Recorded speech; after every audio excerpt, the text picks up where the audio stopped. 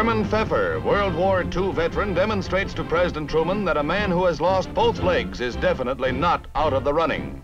The president watches with interest as Lonnie Carberry, who left both arms in France, proves again the amazing comebacks made by amputees.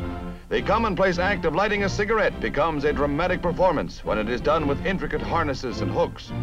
Both veterans pay a visit to the White House before embarking on a 30-day tour of hospitals, during which they will demonstrate their skills to amputees of the Korean War.